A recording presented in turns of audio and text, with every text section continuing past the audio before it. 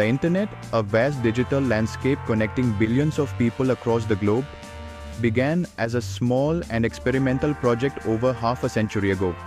This is the thrilling story of how the Internet got started, revolutionizing the way we live, work, and communicate.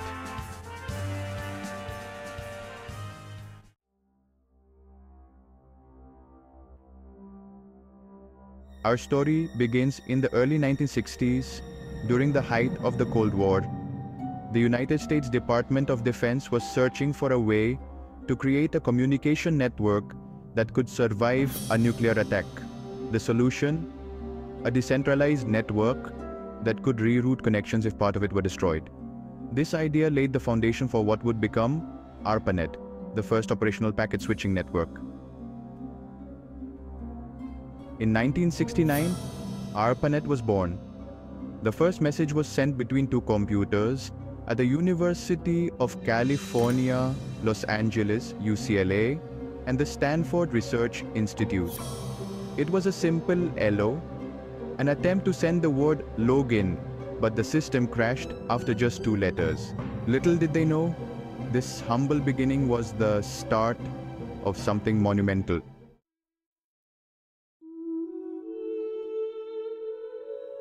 Throughout the 1970s, ARPANET grew steadily, connecting more universities and research institutions. In 1971, Ray Tomlinson invented email, allowing users to send messages across the network. This was a revolutionary step in digital communication, paving the way for the interconnected world we know today. 1971 also saw the introduction of the first network protocol, the Network Control Protocol, NCP, which allowed different computers to communicate with each other. This was crucial in enabling a standardized method for data transmission.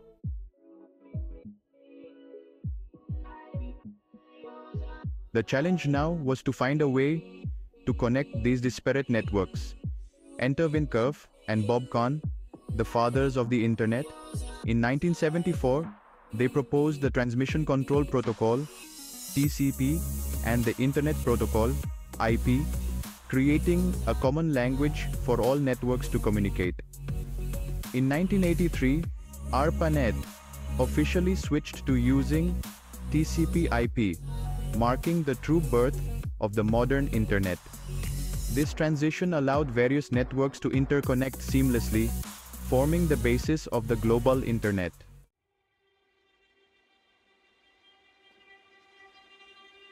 The 1980s saw rapid growth in Internet usage, particularly within academic circles. In 1986, the National Science Foundation, or NSF, launched NSFNET, a nationwide backbone connecting supercomputing centers across the United States. This network was much faster and more robust than ARPANET, and it quickly became the backbone of the Internet.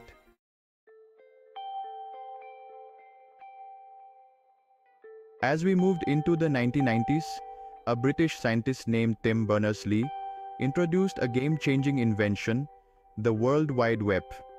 In 1990, he created the first web browser and web server, enabling users to navigate the Internet through hyperlinks and multimedia. The web transformed the Internet from a tool for academics and researchers into a platform accessible to anyone with a computer. The mid-1990s witnessed an Internet boom. Companies like Netscape introduced user-friendly web browsers, and websites like Yahoo, Amazon, and eBay began to emerge. Internet service providers, or ISPs, like AOL, made it easier for households to get online, leading to a surge in Internet users worldwide. By 1995, the Internet had become a commercial powerhouse.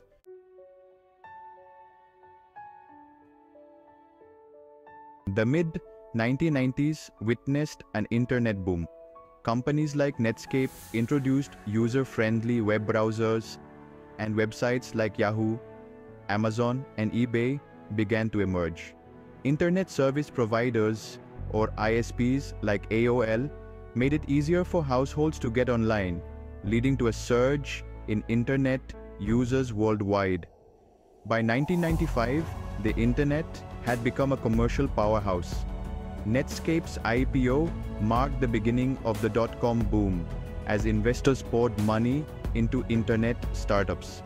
This era saw the rise of iconic companies like Google, which revolutionized search engines and information retrieval. However, the rapid growth also led to the infamous dot-com bubble.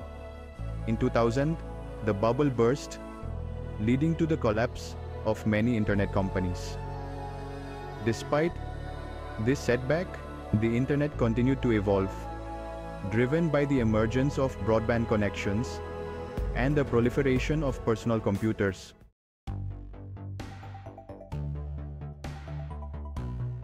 In 2004, a young entrepreneur named Mark Zuckerberg launched Facebook from his college dorm room.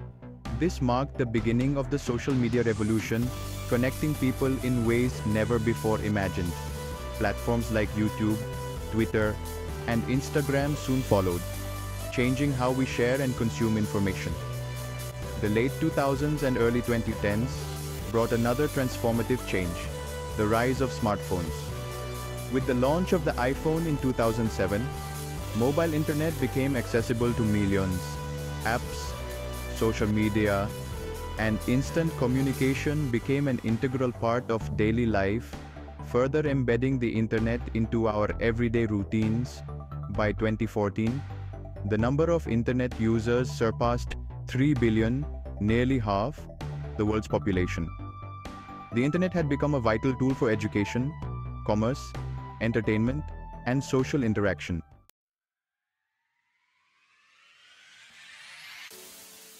Today, the internet continues to grow and evolve. The advent of the Internet of Things, or IoT, connects everyday devices.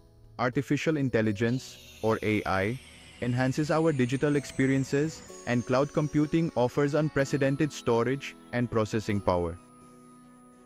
The internet is now an indispensable part of modern life, shaping our world in ways we couldn't have imagined just a few decades ago. From its humble beginnings as a Cold War project to the vast global network it is today, the internet has revolutionized the way we live, work, and connect with each other. As we look to the future, one thing is certain: the story of the internet is far from over. Stay tuned for the next chapter in this incredible journey.